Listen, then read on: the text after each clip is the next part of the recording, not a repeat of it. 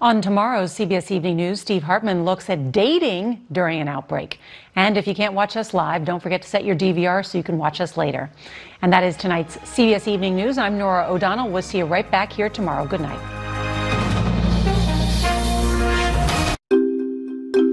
Hey guys, Ryan Bass here with you. It's Carolina Lee. I'm 10 News Chief Meteorologist Bobby Deskins. It's Allison. I know many of you are feeling stressed out. Coronavirus has turned our world upside down. I know you're probably a little scared. We are too. You're not alone.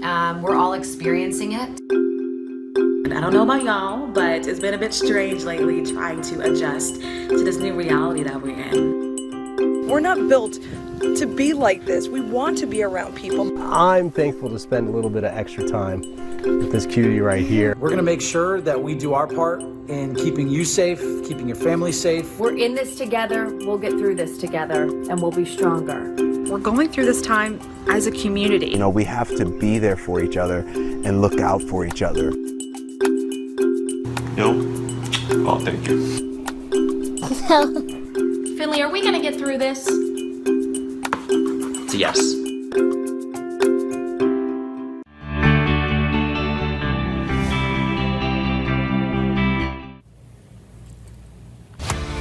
Florida's Safer at Home order is officially in effect this morning. The changes to your daily life moving forward.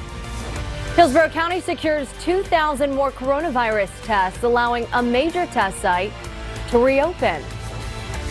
And we know many of you are out of work and are struggling with finances right now. The options that you have if you don't want to file for unemployment. Brightside at 4:30 starts now.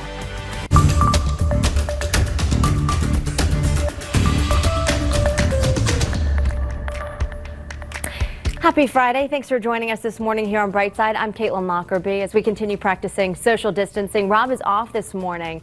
Jabari, we'll touch base with him soon from home. And let's check in with Grant, who's got our Friday morning forecast. Working from home as well, Studio G. How are you doing, Grant? I'm doing well, Caitlin. How are you this morning? I'm doing well. Feels good to say it's Friday, right? We made it to the end of the week. It does, you know, and we'll get into the weekend, we'll enjoy our weekend, and we'll do it again next week, and that's the way it's going to go here, guys.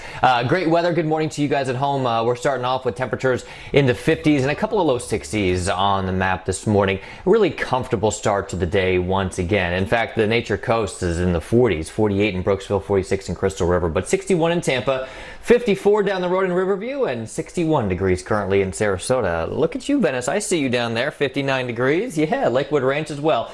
Closer to the immediate Bay Area, 61 right now in Largo, 56 in Ruskin. Plant City's calling in at 54 degrees. First order of business, let's walk the dogs this morning. Morning strut there. Temperatures will be around 61 degrees around lunchtime. Temps around 78.